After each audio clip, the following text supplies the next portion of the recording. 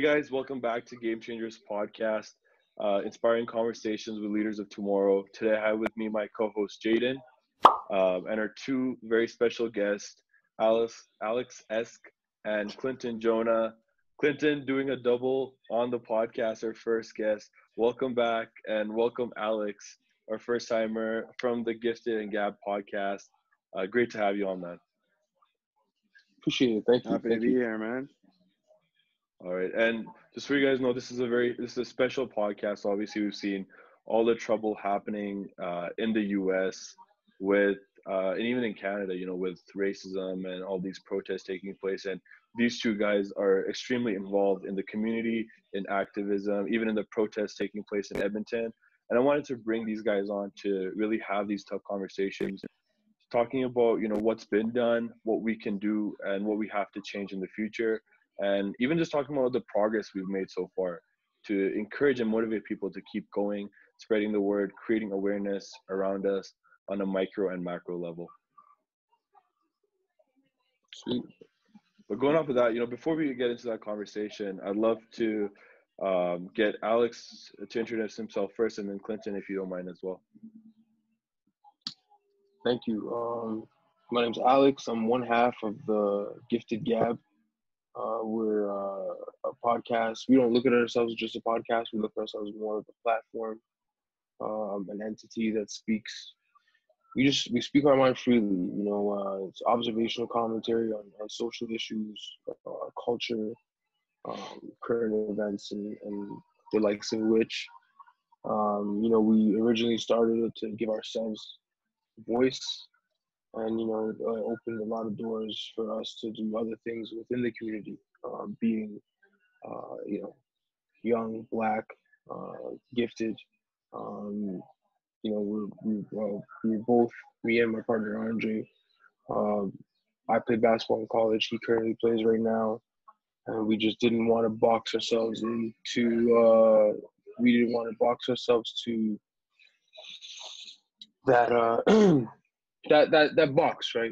So we created this to extend our reach and hopefully inspire some people as well. Same thing you guys are doing. So yeah, and you've been really involved, heavily involved in all the stuff that's taking place. I know you've had a bunch of interviews with all these news channels and talking about what can be done. And even I know you seem very humble with it, but you've been heavily involved even in the organizing and the protests that took place recently. yeah, my role with the protest wasn't as defined as everybody else. There was a lot of other people that had a lot of important hands on that. But when it comes to representation and being a voice for people in the room, that's more of what I do. That's why I decided to speak at the public hearing, just to make sure that the protest wasn't just a protest, that there was some sort of voice behind it and a reason behind it, and to apply pressure, not only to the city, but to Canada. So I'm not I'm only an expert of my own experiences, and that combined with my education and the things I've gone through and seen and places I've worked and all that, allows me to have a voice that's distinctive from the ones that are in the room making decisions for us. So 100%. Thanks for letting us know, man. And Clinton, man, happy to have you back. I saw all over you're leading all these protests, man. You're the face of all these protests in Edmonton, from the first one to the one that just happened most recently. I went to the protest. I heard your voice. It was a really, I guess, and I even messaged you right off the bat after that first protest, the big one. I was so proud of the work you've done and how you use your influence for this cause, for this voice. I know you have a huge fan base, even from a lot of the younger kids and the young groups, and you really just setting the example straight and right, especially when they need that type of guidance. I was very, very proud and to be able to know you and see the work you've done, man. Thanks, man. It's a blessing that I'm able to use my platform to bring about change. I never planned on being the face of it. I was just upset that Edmonton didn't have a protest, and it was like a week and a half after George Floyd was murdered. Every other major city had a protest in Canada and North America, all over the world, and Edmonton was just quiet. And that just frustrated me because that just re-earthed all the trauma that I've gone through in my life, that's been racially charged. I'm like, Edmonton's really going to be quiet and act as if racism doesn't happen here, whether it's towards Black people, towards Indigenous people, towards brown people. It doesn't matter. It happens. We've all been victims of it. So I just spoke up, and a lot of people agreed, and a lot of people made the protest happen. I was just the one that everybody knew. But a lot of people played a bigger role than I did, and I'm just happy that I was able to use my platform to bring awareness, let these kids know what right from wrong is. Because I remember being a young kid, like rappers and people with platforms, those are the people that influenced me growing up. Like, I didn't have an older brother. My dad wasn't in the picture when I was growing up, so I had to rely on other things to educate me. And as a kid, lots of times you don't choose the right things to educate yourself with. So me having a platform, it's just a blessing that I can be the change in the world that I want to see. Yeah, that's sweet. So, why is it so important that people are protesting right now, and what has changed and what can change, or what change can come from this? Well, protesting brings attention to what's going on. It's easy to look past, the media and the news and all that stuff. But when you're seeing the protests and you're seeing people, disrupt their day-to-day to do these things, it means that these things affect us here too. It's not just what's on the TV, because a lot of times people think, oh, it's just, in the States. No, a lot of those things that happen are universal. A lot of those things that happen to other people as well. And when people are protesting and expressing their lack of contempt with these things and that they want to see change, protesting puts pressure on you to say, okay, hey, this is not just something we can overlook, because it happens here too. So talk a little bit more about that, Alex, because I know there's a lot of misconceptions and even just general ideas that, when people talk about racism, there's always this benchmark, it's always compared to the US first. And that's why we overlook what happens in maybe even the UK or Canada, because US has just created this absolutely impossible to achieve, like, just benchmark of racism. And we always compare to that, and in terms of relativity. But in general, if you don't consider the US, what is the actual state of racism and in Canada itself, or even in Edmonton, to be even more specific? it really depends on what level you want to look at it, because everybody knows there's levels to this. It starts at, you can look at the policing, you can look at the education system, you can look at healthcare, there's so many places you can look in and see the system is broken. When we start to understand the foundation of Canada and peel back the history books and look at the historical context of how Canada was created, of how the RCMP was created, or all these different institutions, even the school system. We follow a Eurocentric school system. Indigenous people had their own thing going on here. The only thing they didn't do is read and write. They still communicated. They had a language. They had a way of doing things. But everything that we use in society comes from this act of colonialization. And when you start to understand that, then you can start to understand where the system is broken and what parts is broken in. So that's really important. And in Edmonton, it can be something as micro as, police brutality. which you would say is a systematic issue. It involves individuals. And then you could say it's the education system as a whole, which would be more of a systemic issue. Right? It's more of a macro thing. The thing about systemic racism is no one person is responsible for it. Right? It's just that certain people benefit from the system, certain people don't. And if Canada is a land of equality and all the things they preach, then we gotta fix these things one thing at a time to get it to that point. There's different battles everywhere. There's battles in the education system. Post-secondary, K-12. Those are two separate battles. There's battles in police reform. Right? There's defunding the police. Investing into community, which is a big one. When you start to look at it from that type of lens and see all the many problems in society, can be attributed to how this stuff was founded and how it was built. It's a system that's designed to protect certain individuals, not everybody.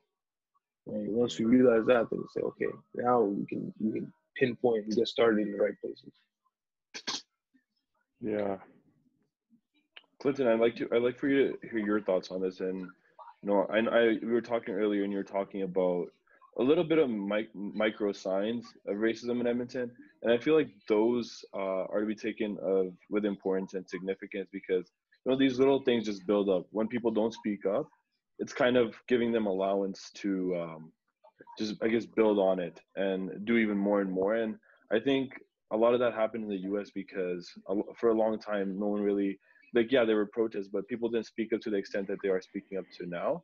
And I think for us in Canada, it's really a learning lesson to look at them and say, hey, you know what? Instead of taking a reactive approach afterwards, we can take a proactive approach and really just create awareness before unnecessary lives have to be lost. And I'd like to hear what you have to say about that. It's like what Alex said, it starts in the school system. It starts at such a young age, and kids are at school more than they're at home. So if in the school system we are putting courses forward that are teaching kids about the differences of cultures and race, not just how you have a cultural day once a year and you get to have food from different areas and you see entertainment from different areas, but actually embedding it in the curriculum, because the curriculum is very brainwashing and just talking about the forefathers of this country, the forefathers of the Western world. They're all white men, and if these men were alive today, they would all be slave owners, they would all be oppressors, because that's who they were back then. But history doesn't talk about that part of it. They just keep it one-sided. So if from a young age we begin having conversations with kids, we won't see all these little micro racisms, whether it's in the grocery store, on public transportation, just walking through your neighborhood. We won't see all these things because people will be more knowledgeable on the situation, and they'll know that how we can judge people is the way they act, the content of their character, and they'll know that a lot of things in society, a lot of stereotypes come from the media trying to portray an image of Black people to scare those in the system who the system is built to protect. Like, that's where blackface comes from. That's where a lot of these brands like Aunt Jemima, Uncle Ben's, I'm happy that they're now removing those likenesses. But how did those things get away in society for over 100 plus years? Like, we're going into the 2nd century of having Aunt Jemima on the shelves when she was a slave. So things like that, educating our kids at the onset and giving them true education, not just one-sided education, that's how we can stem change from the root.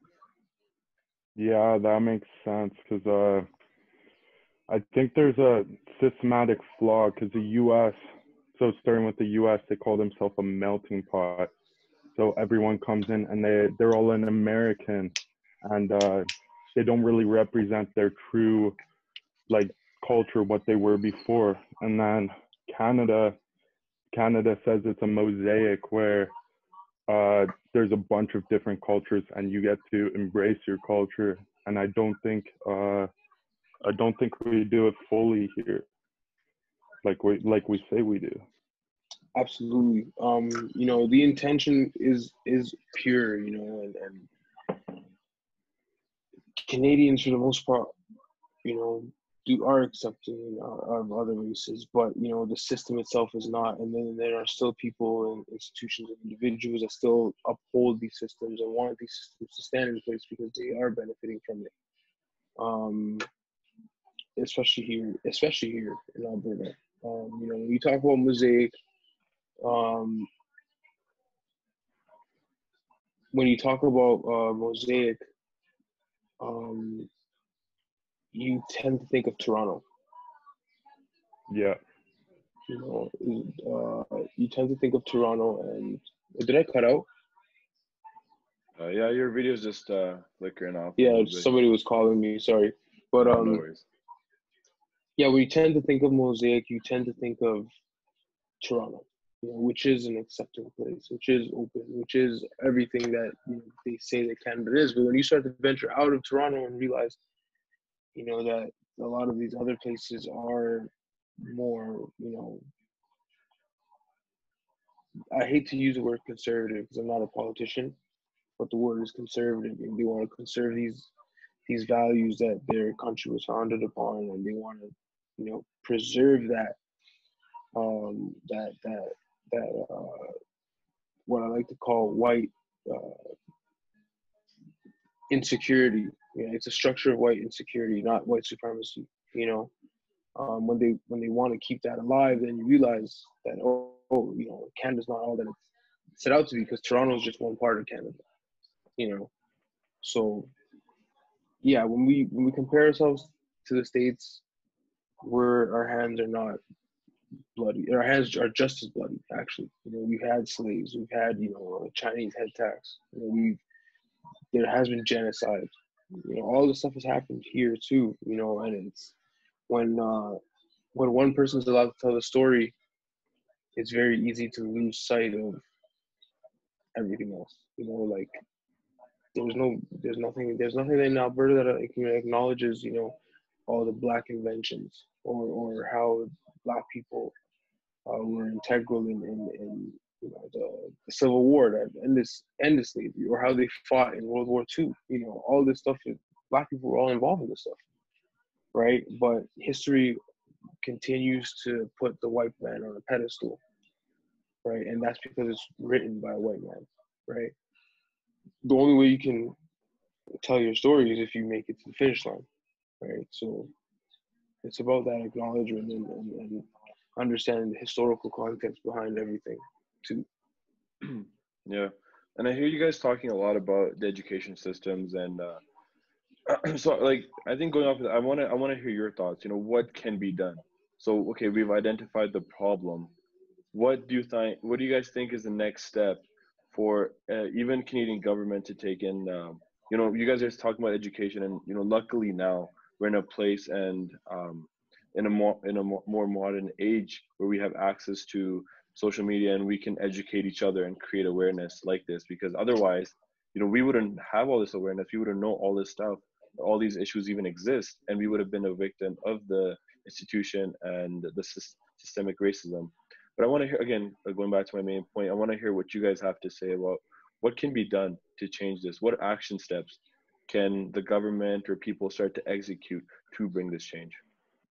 So we over at the Gifted Gab, we have created a petition to implement a mandatory anti-bias race theory course.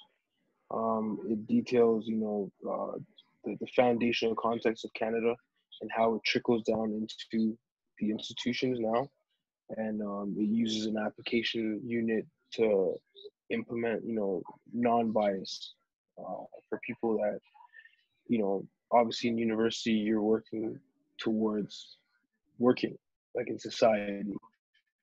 So a course like this allows you to think critically about whatever it is that you've learned up until then, and prevent any biases towards minorities when you're working in the public sector. You know, and we have to admit that stuff does exist. You know, if you're in mental health, you're in a mental health clinic, you don't want to be discriminated against, or you don't want any stereotypes to be imposed on you because of the color of your skin. You know, if you're just walking around your neighborhood, You don't want to be carded or racially profiled, you know. So by making this educational, this course mandatory, which is what we were trying to do, which is we've directed this petition to Justin Trudeau, not the education ministers, not the presidents of the universities, to Trudeau himself, because, you know, as somebody that, you know, Trudeau is a user of our system. You know, he went to school, he educated himself, right? And I think he would understand that the country as a whole would benefit from this.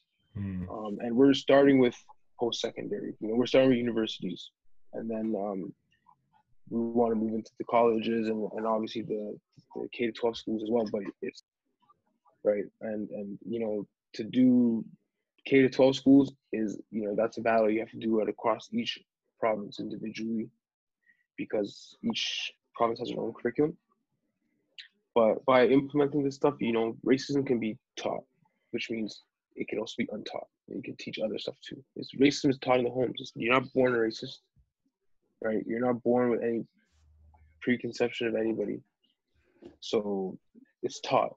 So when you know, understand the fact that that stuff is ingrained in you over time, then you can work towards dismantling it as well. So that's our first step. That's what I think the first step with education looks like. There's many other organizations fighting for change, for reform in the K-12 system. I know Ontario has made some changes to their curriculum. They've implemented financial literacy. They've implemented coding, you know, which means they're willing to update. Alberta's been due for a change probably for 10 years now, you know, probably longer than that. You know, and there's a lot of things that need to be changed on that level itself. But, you know, starting with post-secondary, because that's where you're creating the future leaders of tomorrow. I think that's a good start. And it's, you know, just one part of the fight, one part of the battle. Yeah, exactly. And today there's lots of people that ignorantly just throw around saying like all lives matter, and they think that that means something, that supports it, when it doesn't, because they don't realize like the problem is directly in Black lives matter, and they don't really realize that. What would you guys say about all lives matter, these people that say that?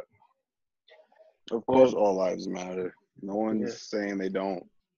But Black lives are the ones that are being murdered again and again on camera, and nothing is being done about it.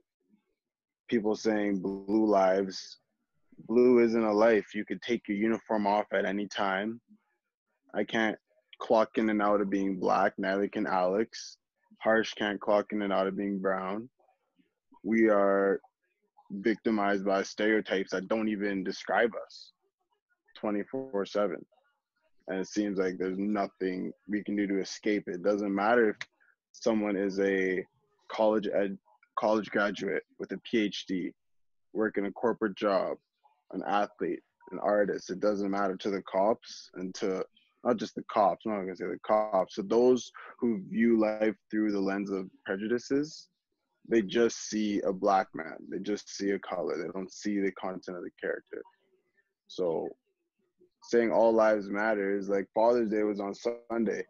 We should be saying all men matter, right? Not just fathers. Like, all parents matter. Yeah, exactly. All parents matter.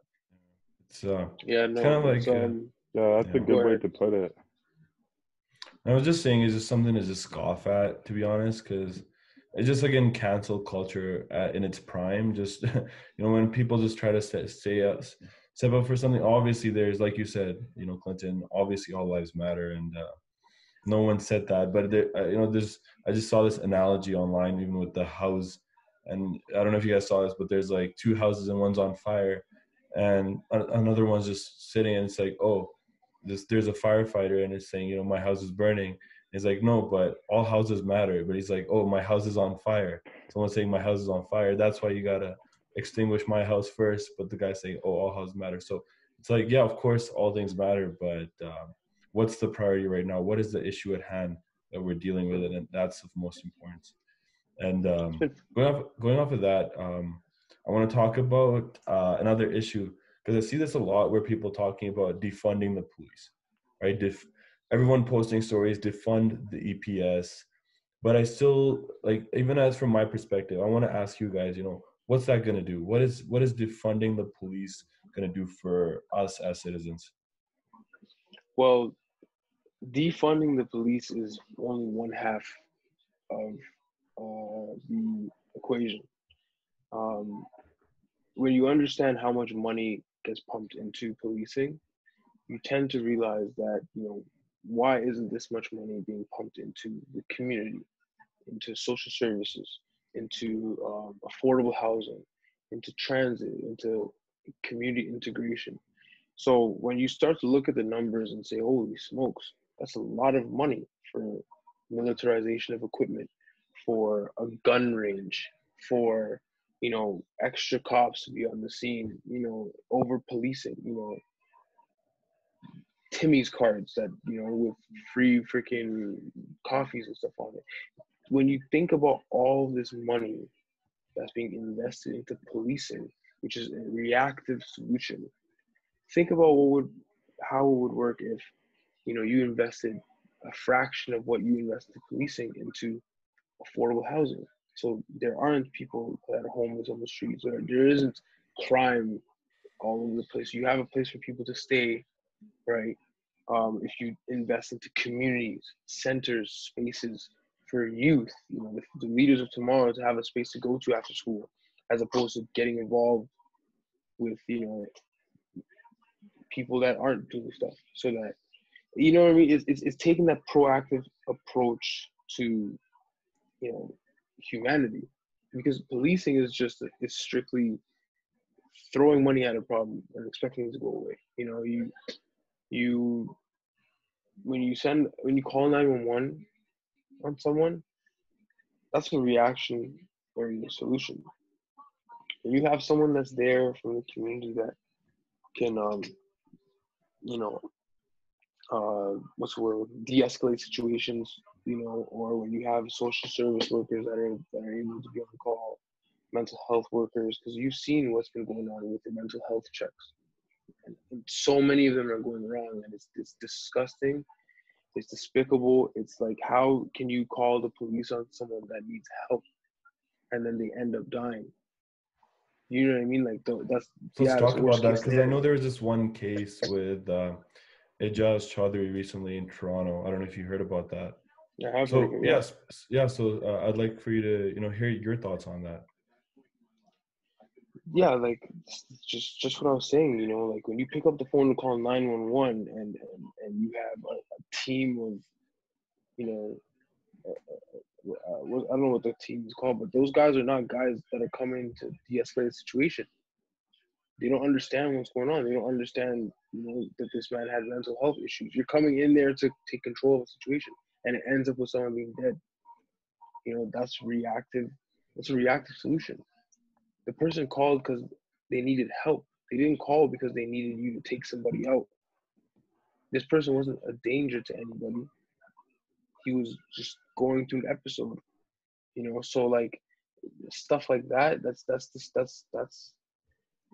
It bothers me to hear that stuff, because it's like, how is it that, imagine if somebody close to me had something happen with them, and I need to call someone, and I call the police and they end up killing them. That's gonna weigh on your conscience for the rest of your life. You know what I mean? And it's because you didn't have the resources to call somebody else, because the city hasn't invested in an alternative option.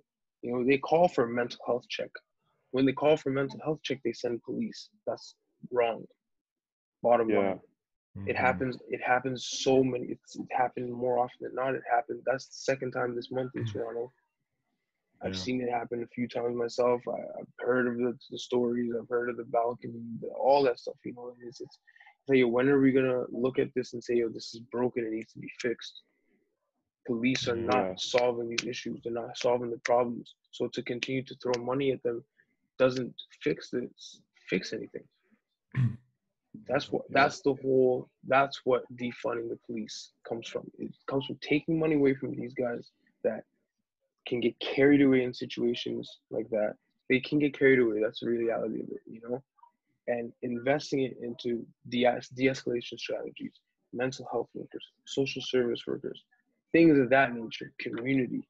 You know, that's what defunding the police. The problem is when people hear defunding the police, they think the worst case scenario. They think about abolishing the police. They think about taking power away from the police. No, it's not about that. It's about putting the money into the resources where it's going to help the community and cost less money for the city at the end of the day. Right? It doesn't make sense to send a plumber to fix an electrician's problem. Yeah. Nice way to put it. Yeah.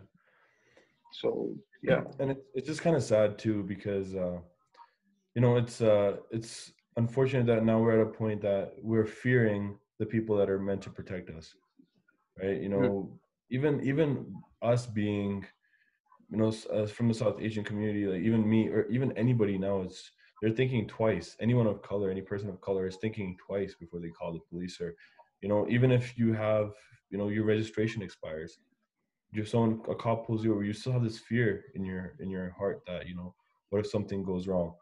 And it's really sad that it's come to this, because, you know, these people have power, like so much power and so much responsibility with weapons, you know, capable of taking another person's life. And I think there needs to be more accountability put on their shoulders. There needs to be more education, more training, even more testing before recruitment, and checking the person's background, values, mindset. Because if you get the wrong person in the wrong power, then, you know, wrong things are bound to happen. Absolutely. Yeah. Exactly. I think police, it's the easiest way to get the most amount of authority. So I think they recruit a lot of trigger happy people that want authority over people the easiest way that they can. And I think that's kind of messed up. It's more about with policing, they look for type A personalities. They look for alphas. They look for people who can come in and control situations. And that's the issue, is like when you're calling a cop to come to a scene, you're calling for someone to come and control a situation. But not every situation requires control. Everybody knows that some situations require compassion. Some situations require talking. Some situations require humor. Like, this is a personality. Like, you have to be personality to be a cop. You're in public service. You're dealing with people. So your interactions are not all going to be confrontational. Some of your interactions are, you know, somebody's having a bad day. Are you going to put them in cuffs and take them in a cruiser? It doesn't make sense. You know, it's not. The problem is it's too generalized, and you keep throwing out your money and trying to get more police and more equipment. That's not the answer to the solution. It's recruiting, education, social service, mental health. But these are the things you need to invest in, and invest time and research and money into. But this structure has been like this for so long, right? Which is why they are taking so long to change it, because they're like, oh, we had it like this for years. Yeah, you have, and it's broken. So like let's fix it. Yeah. And you know, going off of that, I want to touch base with Clinton on a certain topic, obviously, with you being one of the hosts at and this was a very small incident that I actually witnessed personally, and I wanted to kind of get your input on it. I know when you were hosting, there was someone, when you asked everyone to take a knee, there was someone who refused to take a knee. And actually, and it was really amazing how you kind of dealt with it. But I'd love for you to share that incident. In the front, when we were all taking a knee, there was a gentleman who didn't want to take a knee, and he was white. And I could see the people around him were getting upset, obviously. And people began yelling at him and throwing things at him. And I just told people just to, you know, fight him with love, show him love. Us swinging on him and trying to beat him up is not going to make him want to kneel. If he's already undecided, maybe that's why he's standing. That's not going to educate him on the subject. That's just going to affirm the stereotypes he already thinks. So we just need to fight him with love, show him respect, and that's how we can now have the conversation to see, okay, why are you not standing? Because him not standing doesn't entirely mean that he's racist, doesn't entirely mean that he wants people to be murdered by the police. He could have another reason for standing. So it's just about showing love, extending that olive branch, and opening a conversation. Yeah, and just inspiring change with love and not fear, right? And it was really great that you Exactly. highlighted that, because it's kind of like we can't stoop to their level, whoever it is. Then, you know, how does it make us any better than them, right? So we got to maintain our dignity, maintain the way we do things. And yeah, that's kind of where like the rioters really have let a lot of people down with the way they have taken this. Even like not rioters, I'd say more like the looters, and how they've kind of used this as an opportunity to steal and, you know, riot, and just, you know, saying they did it for George Floyd, but necessarily not, right?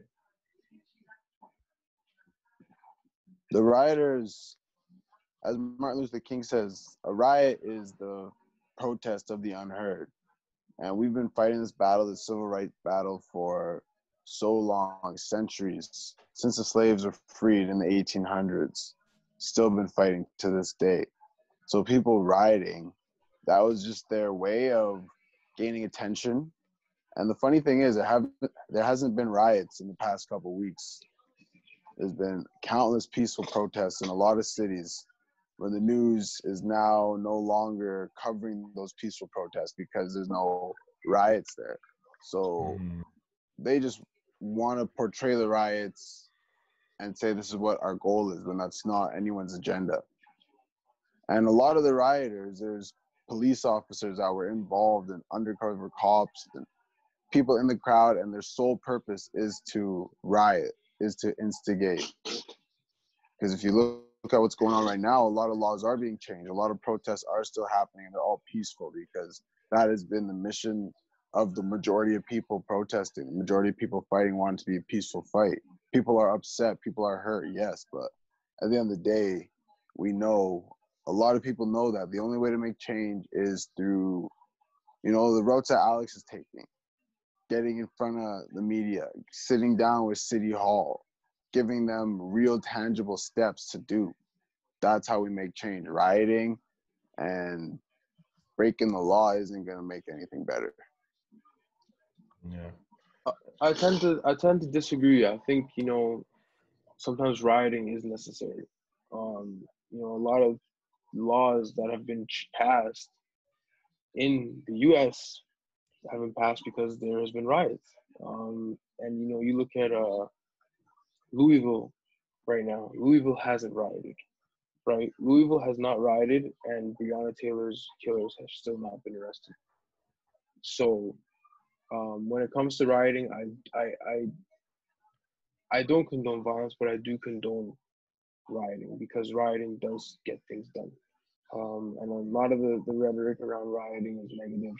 I think there's a difference between rioting and looting. You know, looting is not what we're doing this for. And a lot of the looting was actually done by white supremacists pretending to be anti-fascists. And this is them to push their own agenda. So, you know, make sure you watch out what's going on in the media, because they will spin it one way and they will try to make it look like it's the protesters doing the looting, when it's not. The protesters are protesting. Even if the protesters are rioting, they're fighting for a certain cause. But when it comes to looting and breaking things and stuff like that, you know, pay attention to who's doing what. You know, we all have social media. We all see everything in real time. We don't have to rely on the news for our news. You know, so, you know, be able to think critically of what you're seeing, and rioting does work. You know, I'm not like, rioting works. Rioting is what got Minnesota to move on George Floyd. Rioting is what made LA change, defund the police. Like, it's rioting that works. In the past, you know, after MLK was killed, there was riots for 6 days, and then the Civil Rights Act was passed. You know, people always love to use MLK as an example, but even MLK, towards the end of his life, he realized that rioting was helping. And you might, I don't know if it was him on his own realization. I'm not in his head. And I don't know, maybe if it even was, Malcolm X and the way he approached things. But, peaceful protesting doesn't work. It doesn't bring about change. It doesn't put pressure on anybody. You can peaceful protest forever and never have to address anything. You just, oh yeah, they're peacefully protesting again. It's not hurt. I think we have to. I think there's some truth to what you're saying, but I think even now with we're not just fighting one battle. It's there's another battle with COVID taking place at the same time, and that's where my personal issue really was. Where I and I'm not afraid to kind of take the stand on this. Where I felt yes, it's extremely important that we stand up for Black lives and for this movement that's taking place, and we fight for this change to happen. But at what cost? Do we have to sacrifice lives of the elder or the ill or children potentially to make that change, right? And it's a very controversial topic where protesting during COVID, is it the right thing to do, and is it not the right thing to do? So I want to hear you guys opinion on that. People are being. Alice, go ahead. Well, I think the reason why people are protesting is because they are not confined to their day-to-day anymore. Nobody is working. We're seeing that, if an individual doesn't work, society can't work, right? These companies that rely on, on marginalized pay and, frontline workers can't operate if the people who operate them aren't working. And people are starting to realize that subconsciously. They're realizing that, I'm the catalyst to whatever business I'm working for, So there's so much power in that. And that's why these protests have been so much more amplified, is because right now society is at a standstill, right? And we take that into consideration. Some people are willing to risk their life or risk these lives for what's right. And that's what it comes down to when you're protesting, when it comes down to this fight, is what are you willing to sacrifice for the betterment of humanity? That's what it comes down to. Nobody knew that it would be like this. Nobody knew that COVID would have this effect. Nobody knew that George Floyd would have this interaction with the police that would lead to this. Nobody knew this, right? But now that it's there, it forces you to stand up on your values. And you're either fighting this fight or you're not fighting this fight. You're either for humanity or you're not for humanity, right? It's really black and white. It's black and white. There's no other way to put it. There's no gray area with this. And I tend to disagree. I'm going to quickly disagree with you on one point where you say it is for humanity, not for humanity. But because think of it this way, like I guess maybe preventing COVID, do you also think that, wouldn't that be also for humanity? Wouldn't you say, we're preventing the loss of lives by just isolating? And maybe, for example, just, hypothetically, someone not protesting by preventing the loss of life. Wouldn't you say that's also for humanity? Well, I'm going to ask you this. Did the government handle COVID effectively? Yeah, I guess somewhat yes and no. Yeah, mix of both. Yes and no, right? It's a mix of both, right? So if the government wasn't able to give you a definitive answer on handling a pandemic, because they opened society right around when everybody started protesting. So regardless of if there was protests or not, they were putting the people at risk regardless, right? They made the decision to open society up, so they're going to want to blame the spikes on the protests. But society opened before any of these protests started. So if there's any spikes, could you attribute to this protest? Yeah, you can. But the government also said, hey, we're opening back the economy up, right? We want people to go back to work, despite what we've said about how dangerous this virus is. So for people to sit there and have to make that choice is based on their own critical thinking, because the government has not really been able to deliver a proper stance on it, which I think Trudeau's done a fantastic job. I think Justin Trudeau's done a great job with everything he's done. But the fact of the matter is, the government doesn't even know what it's dealing with. So how can you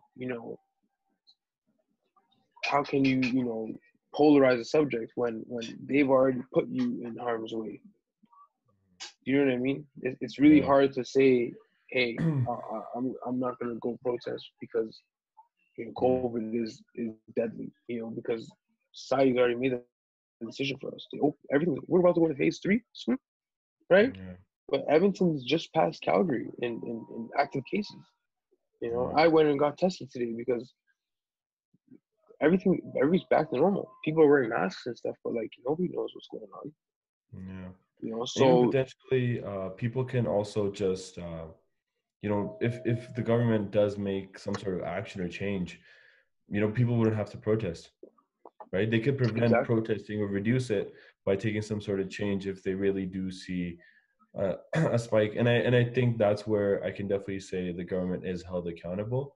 But I want to hear Clinton's thoughts on the same topic as well. I feel like people have been quarantining from the beginning since March, and they have gotten the virus. There are people who have not been in contact with anybody, not gone to the grocery store, none of that, and they still got sick, or their family members got sick. So being at home and living in fear isn't gonna keep you safe from the virus. I got friends on my Snapchat, on my Instagram, my homies down in the States. These guys have been renting out mansions every week and throwing parties. And there's 100, 150 people every week since March, every weekend. These guys going hard. And big cities like Vegas, LA, Miami, you see the beaches, you see what's going on. Those who want to stay at home will stay at home. Protests, civil rights, groceries, anything. They'll find a reason to stay at home. But those who want to be out will come out. And those who value this cause, because like you said, lives are being lost either way. Breonna Taylor was in bed and she was murdered. She just worked a 12-hour shift at a hospital as a nurse, a frontline worker in this pandemic. And now she became a victim of another pandemic for being at home when supposedly the hospitals are more deadly. So we can't live in fear. Those who want to come out will come out and have come out and made it vocal. And of course we took precautions. There were medics on site. People were handing out masks, hand sanitizer. We did what we could. But like Alex said, the government opened up the province already. People have been living freely already. I've been going out every day. I do my best to go for a walk, get some fresh air, watch the sunset, whatever. And parks are busier than ever. All these nice outdoor parks and lookout spots are so busy. These places used to be dead last year, years before. And now everyone's out because they're just tired of being cooped up in their homes. So I don't think COVID is a valid reason not to protest, not to go out and make your voice heard. Yeah, that reminds me, I believe the Alberta government just banned something like protesting on roads and sidewalks or something like that in certain areas. And it seems kind of not the best thing to do right now. What do you guys think of that? So I was actually reading this bill again because the language in it is so vague. Basically what it does is it bans you from protesting on essential infrastructure. So they say highways, they don't say sidewalks. They say highways. Okay. But what they do and what I think it was designed for was for what's it called? Pipelines. It says pipelines, or it says anything that has to do with oil and gas infrastructure. And we know that the pipeline battle is the indigenous people that are fighting that battle.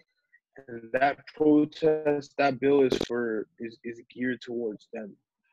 It's geared to pacify them. It doesn't really affect the BLM protests.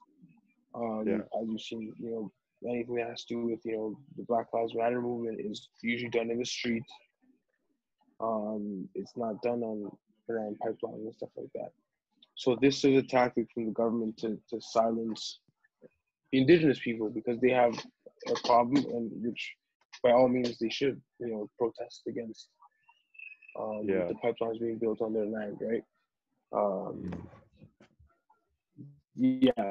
So that, from what I understand, from what I've read in the bill, that is more geared toward testing is your constitutional right, your charter rights, So to take away free speech from these people whose land you've already taken, now you're trying to take away their voice is like, hey man, some sticky business, I definitely see it as a scare tactic by the government because not a lot of people know a lot about Bill 1. So people will assume, okay, it's going to affect these Black Lives Matter protests. And that's kind of what the police have been trying to push. They've been trying to scare people. They don't educate you on it. They just let you know it's out there and keep it vague to instill fear in you.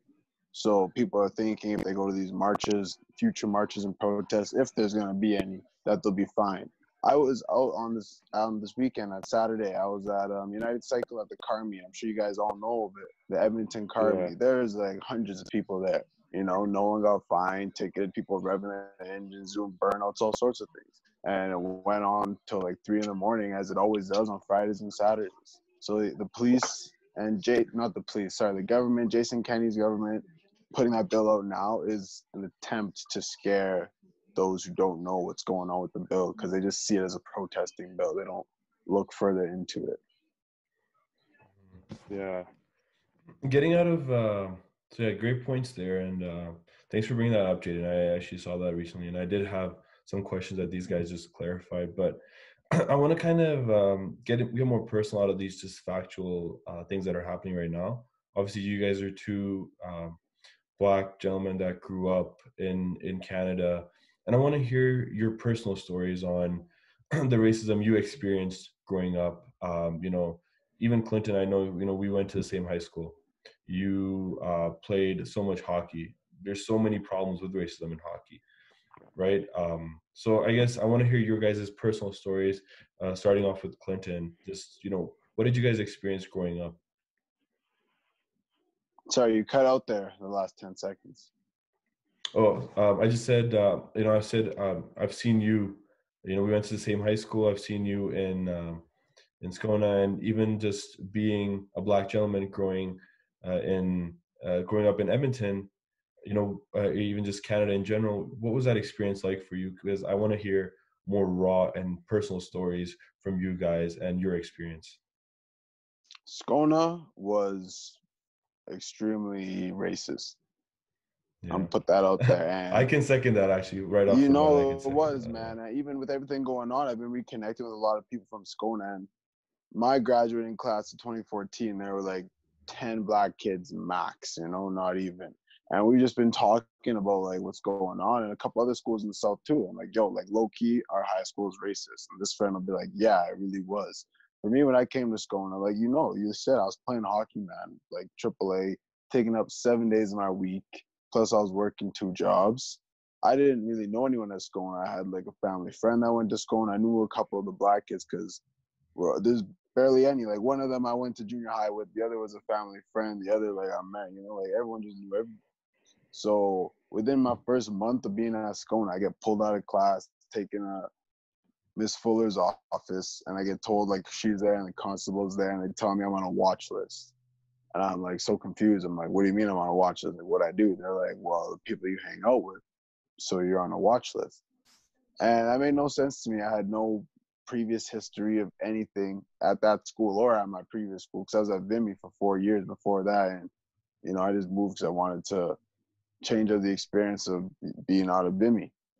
So that threw me off. And just going through Scona, you're just reminded, like those microaggressions, you're just reminded that you're different. Like I grew up in Riverbend, I grew up around a lot of these kids, but I'm not coming to school in my parents' Porsche. You know, I'm on the bus with my photocopied bus pass, hoping the driver doesn't take it away. Like, and these kids just don't see the disconnects, and that's where we need to fix the educational system, starting here in the province. In the UK, there's a mandatory course in high school, and it's about religious beliefs, and it talks about many different religions and different cultures, and every student needs to take this course to graduate. Here in Alberta, we have a similar course, but it's an option, and this course hasn't been updated since 1999, and only two high schools in the whole province offer this course. So we need to fix the educational system. We need to educate kids so that whether you go to a school that is predominantly white or predominantly black or predominantly First Nations, you can get educated on the other cultures and other people in Canada, because Canada is so diverse. Doesn't matter how undiverse your pocket might be, you're going to go into the world and see different cultures, different races, different religions, and you can't discriminate against them. Yeah, and that's a good thing to point out too, is I find you can just look around and there's so much there's people oppressing people because of their religion too, and that's not a good thing at all either. Alex, I'd love to hear more about you as well. You know, any personal stories that you have, you know, growing up in Canada, and any experiences that you have to share. Oh man, where do I start? You know, I grew up in Toronto. Toronto is a melting pot. I went to a predominantly black high school. I went to two high schools. My second high school was a little more mixed, but both my high schools were in the inner city. And I also grew up in the inner city, so a lot of the things I experienced and saw, a lot of people around me had experienced as well. I think I've been pulled over probably, 10 plus times, just for being black. There's things you have to do as a precaution as a black man in Toronto. I used to get in the car before I put my seatbelt on. I used to take my fitted cap off, because I knew how these police thought. If they see a black guy driving a car, they're gonna come type in that license plate and pull you over. And that's happened to me several times. I've had my car searched. I've been accused of stealing my own mom's car and spray painting it a different color.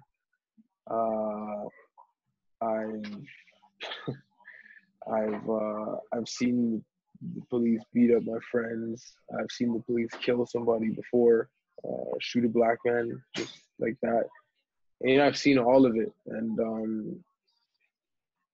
a lot of people think this stuff is like just in movies, but this shit was shit I was seeing. Excuse my language. Are we allowed to swear? Yeah, go ahead. Okay. Too late.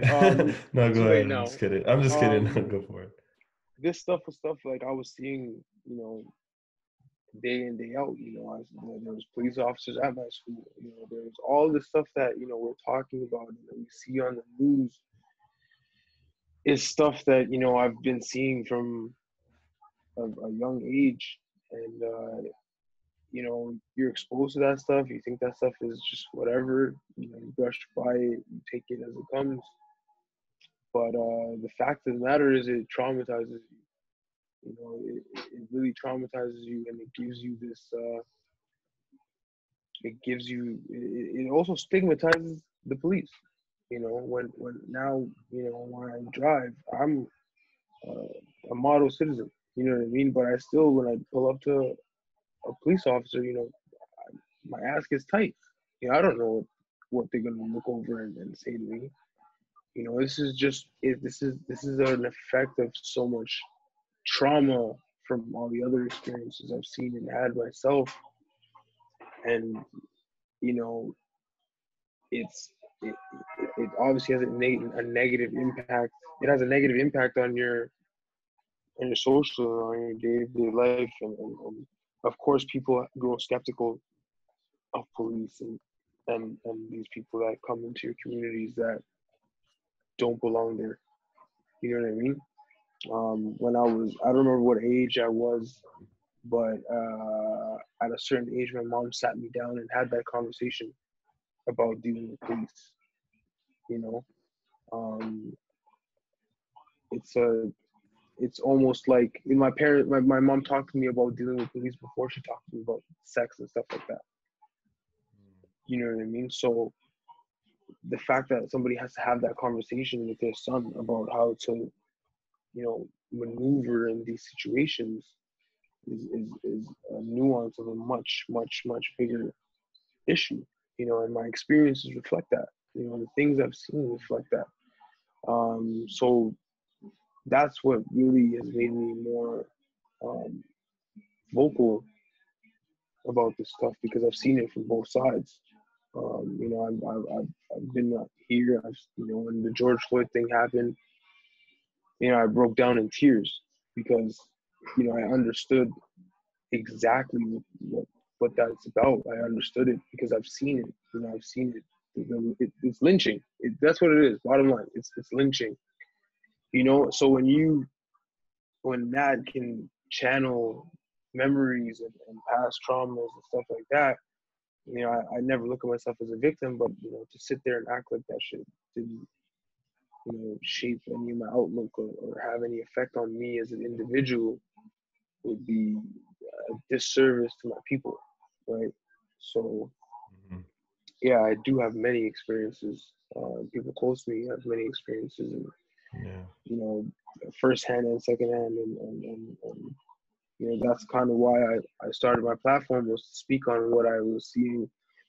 It wasn't to tackle police brutality at the forefront. That wasn't what I built my platform for, but that's what my platform has become a centerpiece of. It's become a centerpiece to fight this fight. So that's why I just continue to use it, and that's how I draw from my experiences. So. Yeah, and it's what really hit me is just you and your parents having to have that talk with you about how you can protect yourself from the police. And it just sounds absurd when you say that, right? Why would you need to protect yourself from the police? The police is there to protect you, right? And it's unfortunate, man. And I think there is progress being made, and I think that's what I want to talk about next. What has changed from all these protests taking place, and for the last couple of weeks since it started until now. What has changed in terms of, obviously we know like the officers that have been fired, but what other systemic changes have happened? Well, we've seen LA defund their police by 100 million, which is big. Minnesota has dismantled their police force, so they've cleaned house. Toronto has made some changes, but there needs to be more changes being made. Like the Canada can't be complacent in this. The fact that Edmonton is having the conversation is a step, but we do not want to let them off the hook. We're seeing that laws can be changed overnight. That's what's happening in the States. Laws are being changed overnight, literally. So with that being the case, then we know that that's feasible here, right? And which is why, people like you that have a platform have to, keep pushing this conversation forward, taking action, signing petitions, sending the emails, reaching out to city councilors, speaking at these meetings. That's what needs to happen, so that, hey, we're uniting together to make change, because we all do want to see change. And our voice is amplified when there's 10,000 of us saying it as opposed to one of us. Even though I've been doing these interviews and talking to everybody, I can't.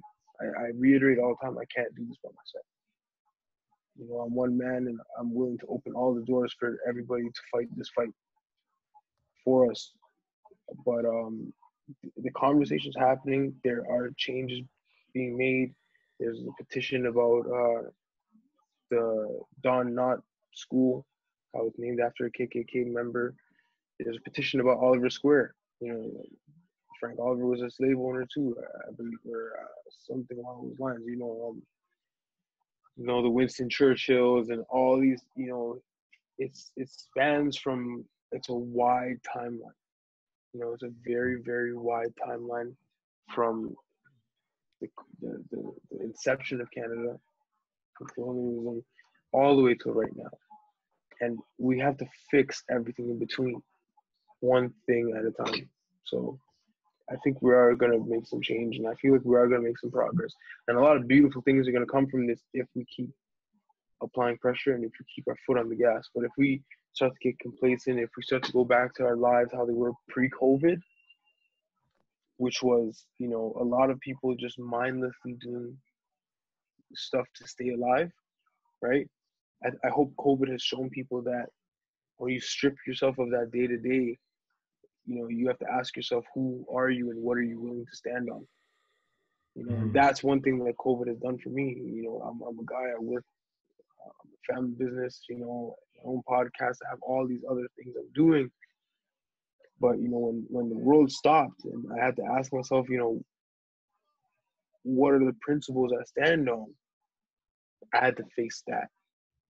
I really had to face that. And I hope that everybody else had to have that too, because that is what's important. And if you are able to have that and you're able to accept that maybe the way you were living life might not have helped the purpose that you've been searching for, that now it has.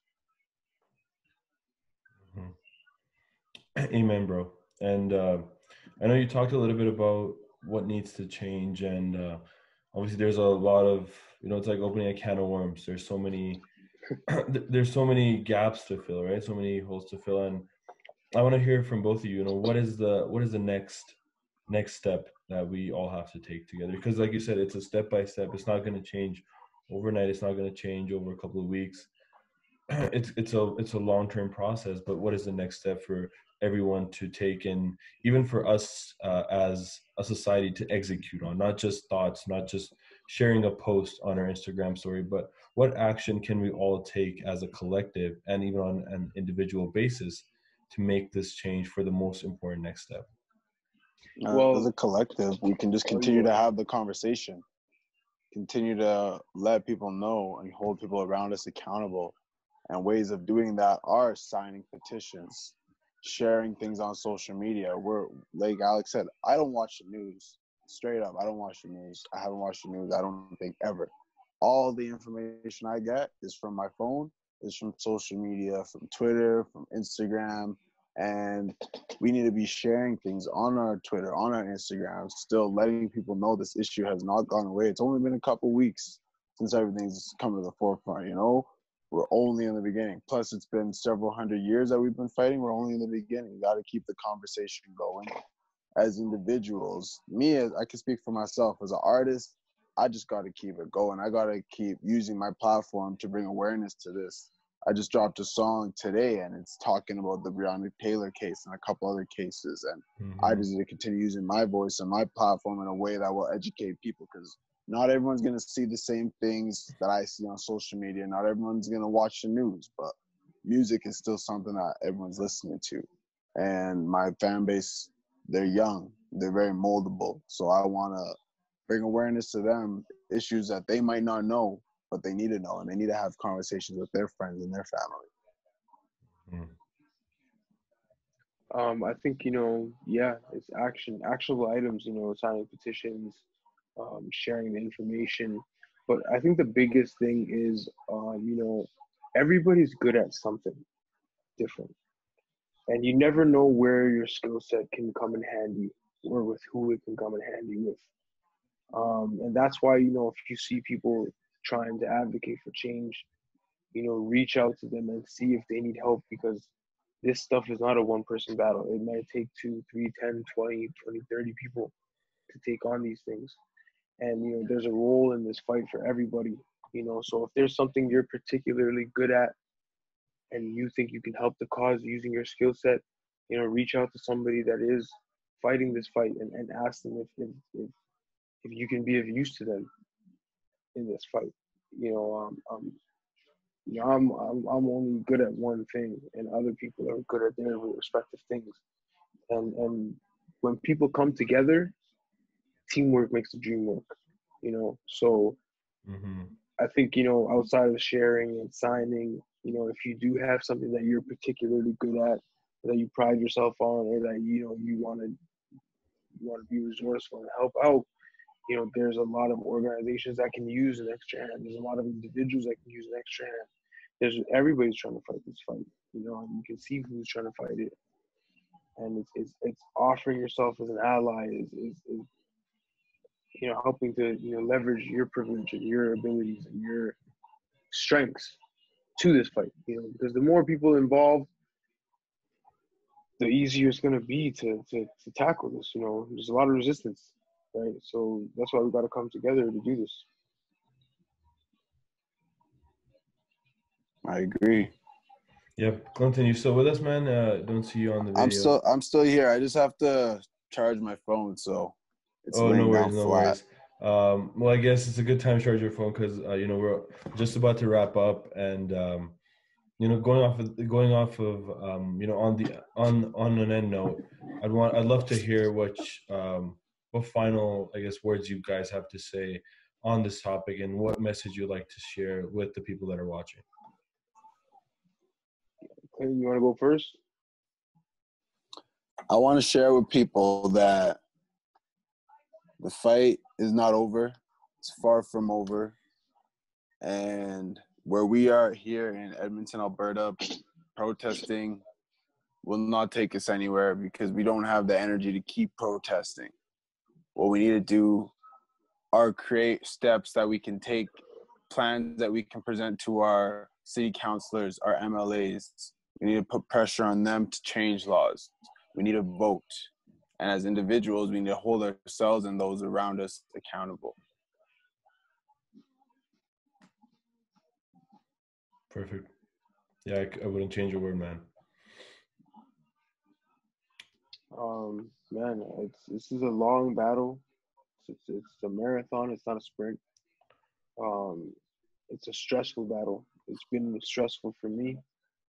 So I can only imagine everybody else that's doing this too. And you know, that's why we do have to come together. You know, we got to be in the room. You know, any chance we get where our voice counts, and it does start from voting. You know, when you vote, you're speaking your turn. You know, and if you don't vote, then you have no right to really complain about what's going on in society because you didn't choose to get up and make your voice heard when it counted. So, you know, it starts with those things. And then there's times that you can speak in front of public council, you know, and you feel like you're qualified to speak. If it's the conversation you want to have at home, have the conversation at home. But we cannot let this momentum die down. We need to keep putting our foot on the gas to drive change. You know, we got a petition over the Gifted Gab, sign it. We've got demands on our website for what we would like to see change in society as well. You know, we are just, you know, an entity that believes in equality. We're not speaking anything radical. We just want an equal playing field as everybody else does. And, you know, I challenge people to ask themselves, you know, what is it that you're going to stand on? What principles are you willing to stand on? And how are you going to define yourself? And are you willing to die by that? You know, it's deeper than just the individual. You know, we're not doing this just for us. Like right now, if society was to carry on, I don't know if I would bring a kid into this world. It would just be too much stress, you know? So I know that I need to be the change that I want to see in this world. And that's why I've kind of, you know, taken it upon myself to speak on these issues. And even though I might not be the one to make the change, I will definitely 100% open the door for somebody who will be able to make that change. So just keep having the conversation, keep holding people accountable, and just one day at a time, one conversation at a time. 100%, man. Like you said, it is a marathon, and just keep having those conversations, keep taking action, and can't let down now. And before I say any closing remarks, I want to hear from Jaden as well. What does he have to think, and what's his perspective on what we need to do as a community? So for me, I saw David Goggins made a post, and I think getting everyone to talk about it and getting the more privileged communities to talk about it, he said that really gets the ball rolling. And yeah, because if certain communities are staying, or certain groups of people, I should say, are just staying silent about this, then there's still work to be done, obviously. And yeah, and also taking it a step further than social media. Don't just post on social media, like go out there and get stuff done, because really it's your human right to be free from oppression. Like yeah, that's my thought. It's humanity, man. It's not about politics. And just to touch on what you were saying, man, like, white people are our allies. This stuff begins and ends with you guys. If white people are having this conversation and they're acknowledging what's going on, then it amplifies everything, right? Because the way the system's set up, it sets up to benefit white people, right? So when white people are involved in the conversation and are saying, "Hey, this isn't supposed to be like this," it takes what the Black community and the Southeast Asian community and the other communities are saying, and it amplifies it tremendously, because the people at the forefront of the politics, all the people in the rooms are white, and when white people speak on it, it says something. It says something. It says that we're not just crazy Black people complaining. It says that you guys see that we're tired. You guys see that we're fed up. You guys see that the scales are lopsided, and we appreciate you, each and every one of you. We're fighting this fight with us. So yeah, well said, guys, for sure.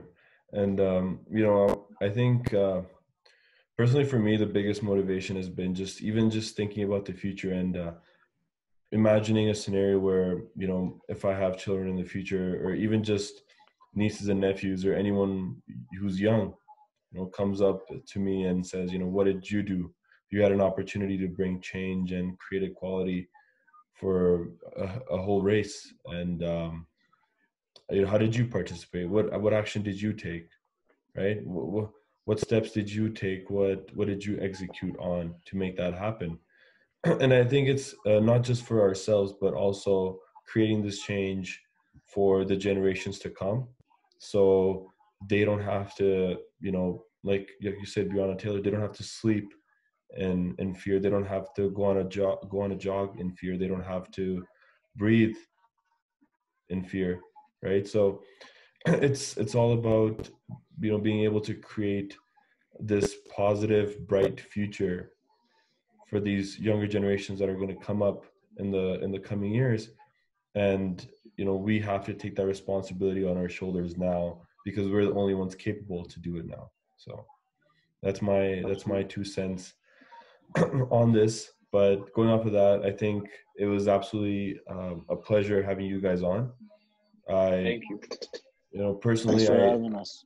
I got to learn so much from both of you. I think you guys have done absolutely tremendous work for the cause, whether it's about speaking up or sharing, or whether it's about being on stage executing Clinton, whether it's about Clinton being at a protest 3 hours before it's supposed to happen, or dropping off decals with the black fist all over the city, or whether it's Alex talking about his work with at his podcast, and just doing news interviews, getting involved with the activism and speaking out and helping other, setting an example, being a role model. So I think it was really a pleasure having you guys both on, sharing your wisdom and knowledge, your experiences, learning from them, and being able to have the opportunity to share this. Appreciate you for giving us a platform, man. love what you're doing. You know, giving a voice to leaders and people that are trying to make an impact. And kudos to you for, you know, putting that in the spotlight. It's not easy to go out there and start your own podcast. I can, You know I it. can You know attest, well. I can, I can attest to it. It's That's not a whole easy. different podcast. That's a whole different podcast. But you know what? You're doing it and you're using it for the right reasons. And you know, I'm pretty sure that's how you sleep at night. So you know, keep doing what you're doing. Thank you, And, brother. Thank you. Yeah, I'm happy to be on here, man. Happy that you reached out. You've been supporting. Even before all this, you've been extremely supportive of my music and of the Black community and of the college communities. You've been supportive in so many different communities. So thank you for presenting us this opportunity to come on here and speak and educate you and educate your fans. Thank you, man. It's I'm truly grateful for, you know, even meeting leaders like you, future leaders, current leaders, to be honest, and being able to share your influence, share your voice. I think you guys are the true game changers of our generation, and it was really a pleasure. It was really, really awesome having you guys on. Appreciate you, man. Thank you. God bless you, man. Thank you, bro. And on that note, this is it for our podcast. It was a bit of a longer one, but thank you guys for watching. It was really important for us to have this conversation, go deep, dig deep, and understand, you know, what are the root causes, understanding why we need to protest, understanding why, you know, what the problems are in our system. And, you know, hoping you guys stay safe with COVID-19 still out there, stay inspiring through isolation, keep protesting. You know, it's a long race that we have to run, so keep going. And thank you guys so much for watching. Please like, subscribe, and follow, and we will see you guys on the next one. Bye-bye.